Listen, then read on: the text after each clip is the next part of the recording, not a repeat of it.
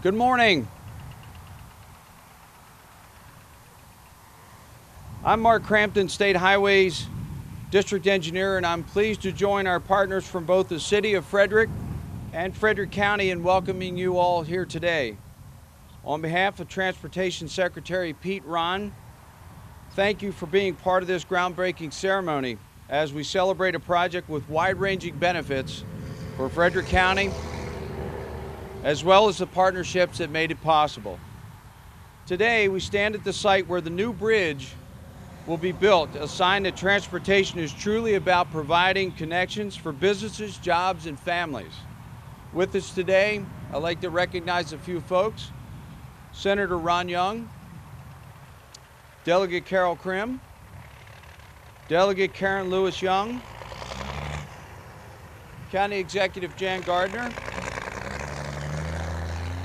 Mayor Randy McClement, City Alderwoman Kelly Russell, City Alderman Michael O'Connor, City Alderwoman Donna Kajemchak, and representing Senator Mikulski's office, Ms. Julie Abelwitz, and representing Senator Ben Cardin, Robin Summerfield. Also, the Frederick Area Committee for Transportation, the FACT group, specifically Paul Smith, its president,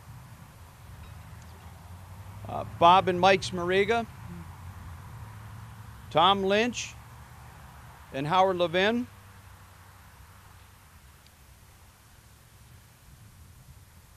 This project will provide safety improvements that ensure safe travel for area residents and the safety providing and reducing congestion throughout the state.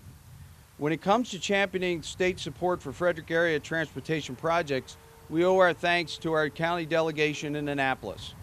And with that, I'd like to invite Senator Young to lead the guest speakers. Senator Young.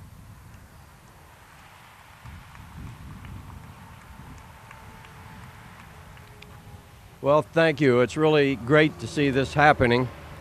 Some 40 years ago, we started planning Monocacy Boulevard to basically run from, to loop the city back to the major highways. And this project was one of the most difficult and integral parts of it. It really opens up a lot of area here for economic development. It makes the route very much simpler for the residential areas out here. I think it's great. We're really looking forward to it being completed. It certainly is a safety improvement. Having lived up here for 6 years and had to make the turns and all to get back to where we lived, this will be much better for the people that live here.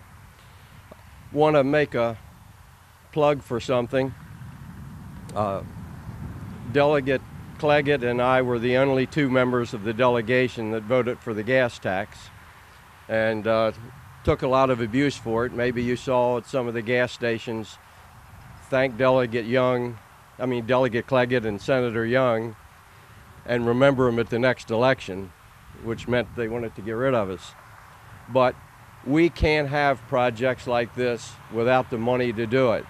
Everybody, the last group of county commissioners would submit $150 million worth of projects that they wanted the state to do, and then they said, don't raise gas taxes. Well, if you're going to have this kind of thing, we have to pay for it, and we have to pay for it somehow. Hopefully someday we'll come up with a separation for roads and for transit, but we haven't gotten there yet. But it's important to do this, and this is where our gas tax money goes, and it's been a big boost to Frederick. And our past governor, when we made that vote, promised that this project would move forward, and it is, and we're pleased. And with that, I'll stop and say thank you.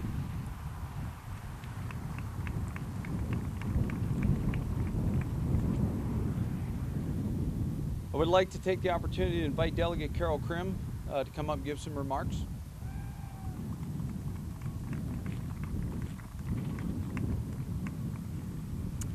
Good morning, everybody. It's been a long time coming. I think everybody here can say that. We've planned for this for a long time again. There are two things that I want to emphasize about this project. The first thing is safety. This will improve safety in this area.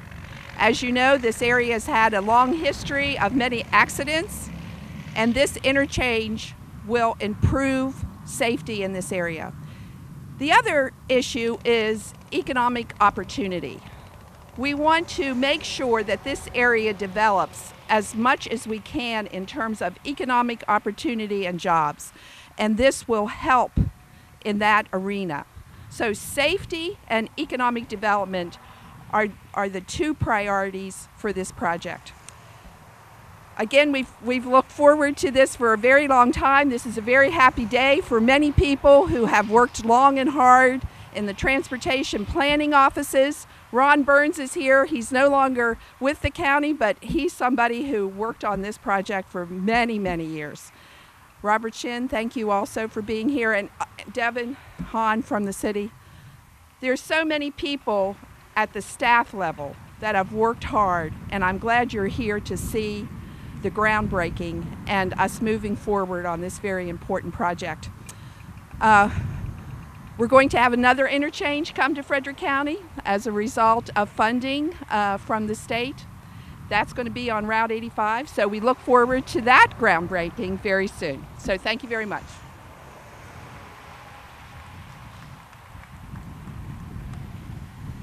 Thank you, Delegate Krim. I'd like to invite Delegate Karen Lewis-Young to offer some remarks as well.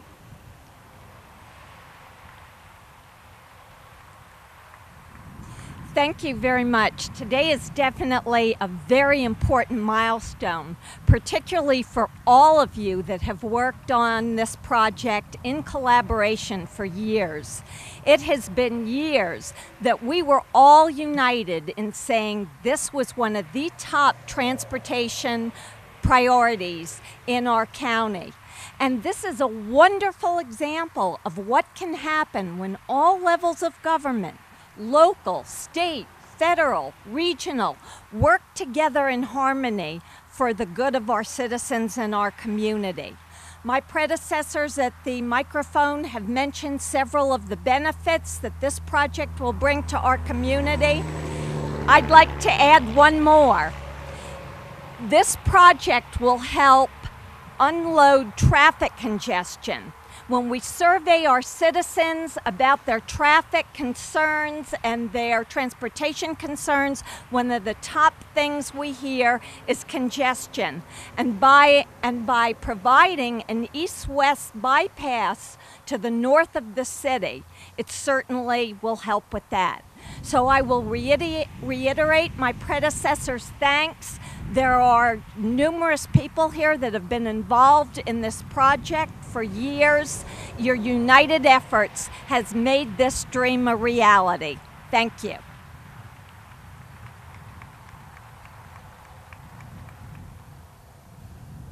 Thank you, Delegate Lewis.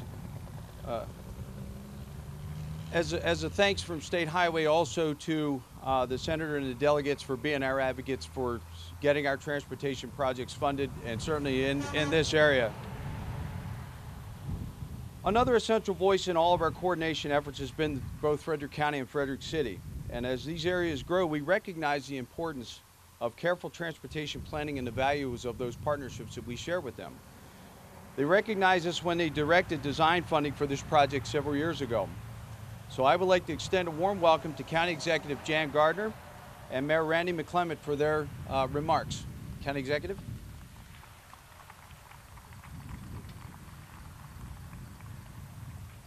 Good morning. This is a wonderful day and a beautiful day here in Frederick County.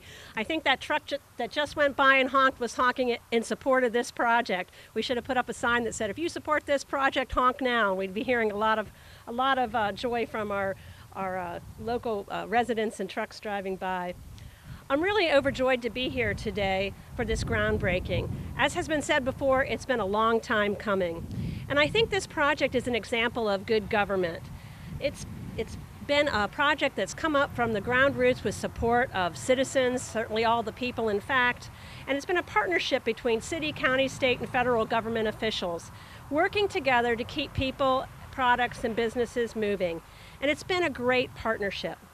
I'm pleased that as a former county commissioner to have partnered with the city of Frederick to provide funding to advance project planning and also to support preliminary engineering and design. And that helped to make sure that when money was available, this project was ready to go.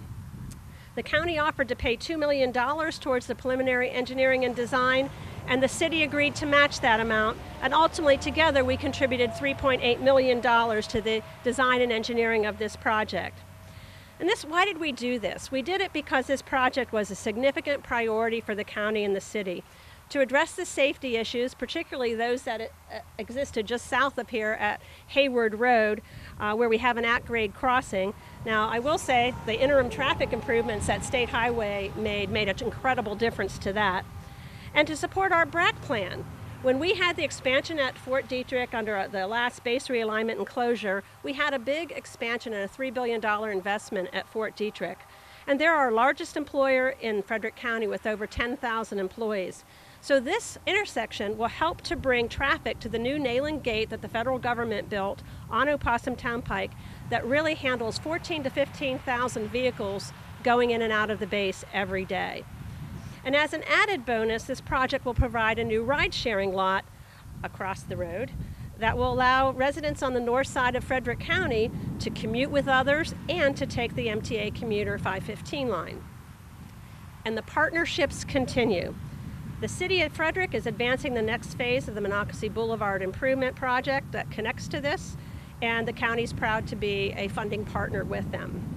Frederick County is a fabulous place to live and work, and our community partnerships are a great part of that.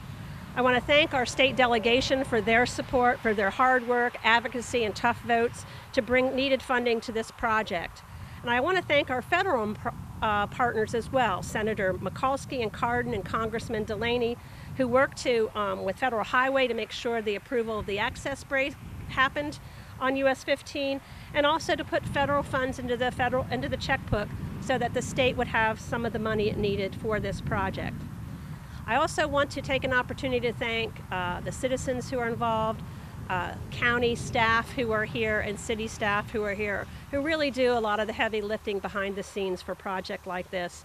And I want to thank State Highway. We've had a long-standing relationship with our district office. You do a fabulous job, and we look forward to continuing to work with you. So we're all in it together, and working together will take a giant step forward to make progress for people and business in Frederick County. This is good government at its best.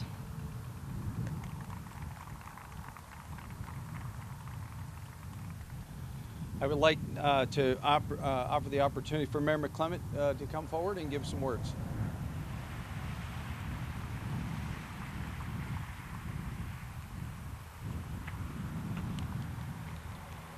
Good morning, everyone. One of the goods and bads about going last is I don't have to say much because everybody already said it.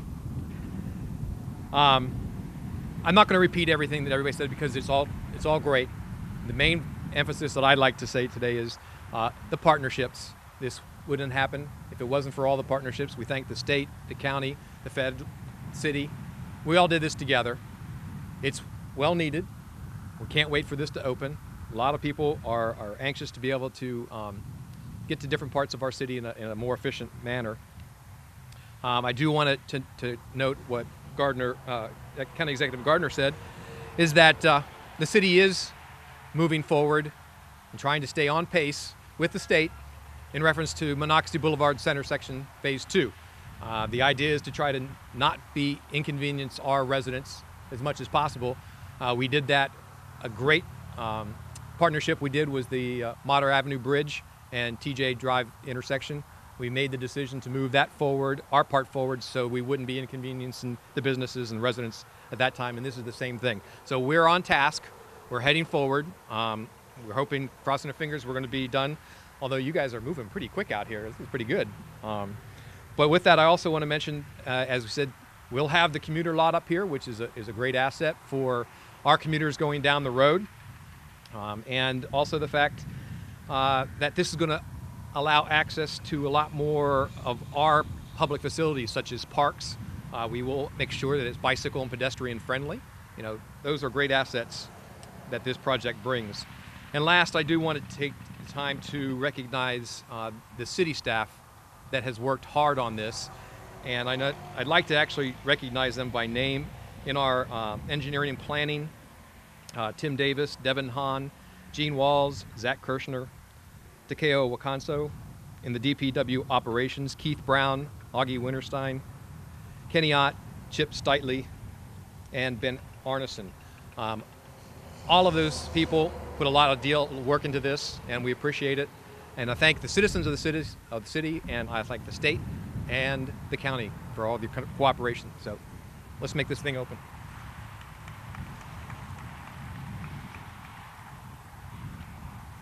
Again, much like we're blessed to have our advocates in Annapolis, we're also very fortunate to have our partners here on the local level, and this is just one of the many projects over the years that they partner with us on, so thank you for that.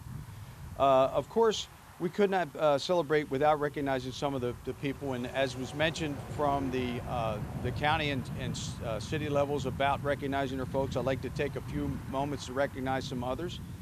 The members of the FACT group, which was mentioned, the Frederick Area Committee for Transportation, for their advocacy and support for this and many other projects within the county.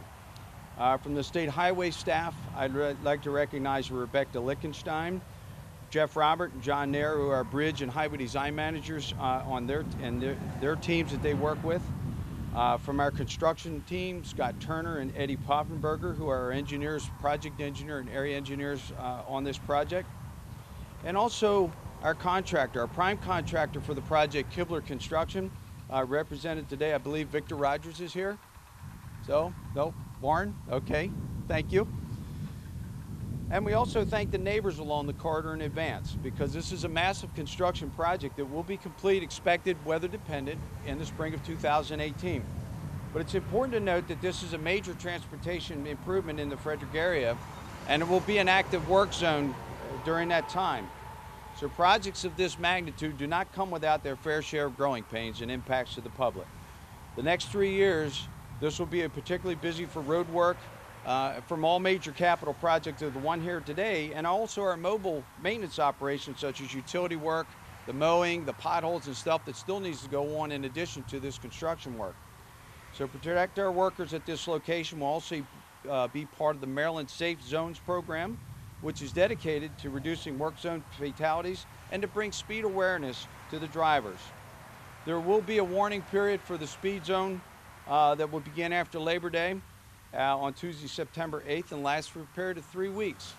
After that time, actual citations will start to be issued on Tuesday, September 29th, hoping that this will provide drivers an adequate time to become familiar with the reduced speed limit through the work zone.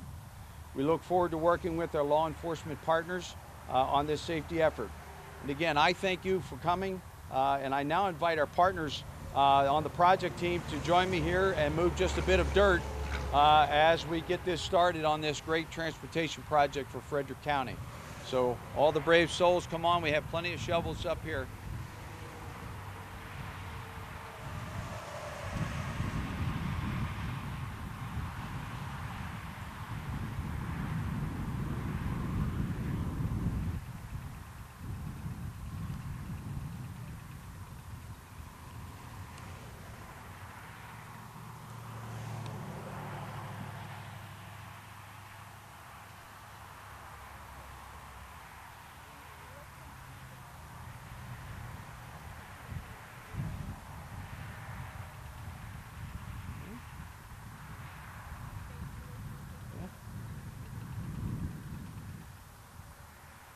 I was going to say I could put that over here.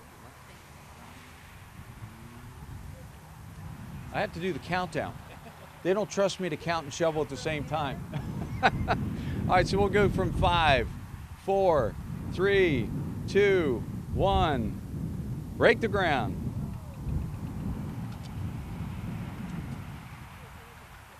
Piece of cake, and it didn't rain. Thank you.